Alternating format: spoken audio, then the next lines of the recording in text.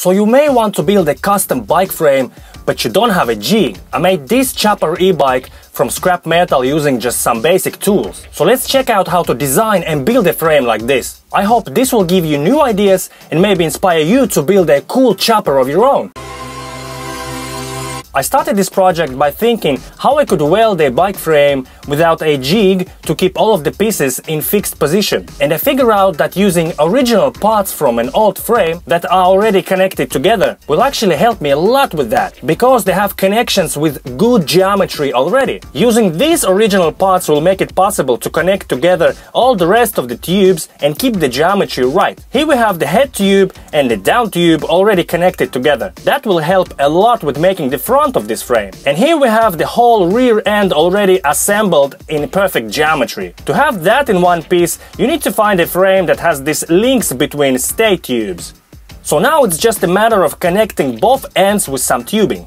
For many years I was dreaming about making a cool, stretched and low bike frame for a chopper e-bike project. I started designing and putting this frame together by chopping off a rear end from an old frame. Then I just rotated that part to make it closer to the ground, thus making the whole frame lower. And I took a couple of bricks and used them to determine the ground clearance. Then I positioned the bottom tube on those bricks to get the angle I needed for that connection and tack welded that tube in place. To keep the geometry straight, I just used some string like that and eyeballed the alignment before making a couple of more tack welds. Next, I tack welded the top tube. To know what angle it should be, well, again, I just eyeballed it. First I made it go higher than the position of a regular 26-inch front end. I just placed a front end with the wheel next to this structure at an angle I liked. And again, used some string to keep the geometry straight. Next, I made a cut at a suitable height and bent the top tube to connect the end of it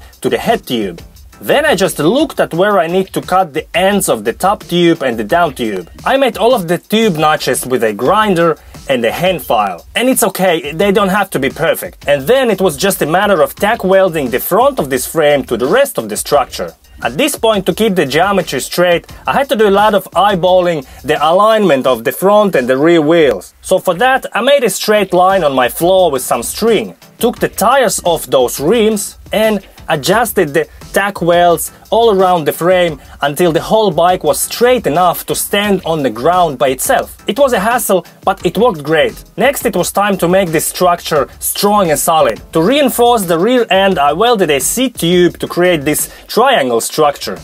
And also I added this tube that helps to support the front part of this frame. And after that I tack welded some pieces of sheet metal to make these fragile connections stronger. Now the base structure was ready for the final welding. And then it was time to connect the seat bracket, the bottom bracket, and other small things like mounting points for a brake caliper. I have videos on those in the description. Check those out and please subscribe to my channel. Now, here are a couple of things you should know about welding a bike frame. These welds look terrible and I'm not a shitty welder. I do use a shitty MIG with flux core wire, yes, but that's just half of the challenge. To keep the structure while welding, I decided to minimize the warping of the metal that happens because of the heat. That means making the final welds by tack welding.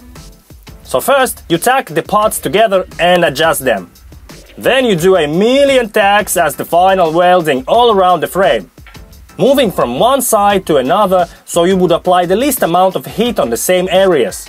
The result looks kinda terrible, but it's totally solid and the frame will stay straight after welding. Now you just have to drill some holes in the tubes before welding shut the both ends of a tube. This way the pressure that builds up from the heat has a way to escape while you weld. This is very important. Also later it helps to stop your frame rusting from inside out because of condensation. Now because this frame has a much different geometry from a regular bike and because it's custom made, you're gonna need to attach some cable stops for brakes, speeds and whatnot. For that I used M6 cap nuts. First I removed the threads and then slashed one side open with an angle grinder. This is a really cheap and effective way of making cable stops, although challenging to weld with a flux core wire MIG because of the small material thicknesses. Next, you may want to have a kickstand on your custom frame. I figured that the most effective way would be to take an old aluminum kickstand assembly and attach that permanently to the frame. So I took a piece of tubing and shaped that to mimic the original housing for the spring mechanism. I welded that piece in place and it works great. And that's all about the frame. Subscribe to my channel to see my next video about this chopper e-bike. Check out other videos about this project in the description. Ask me in the comments if you have any questions, I will be glad to help you. Please like this video. Thanks for watching.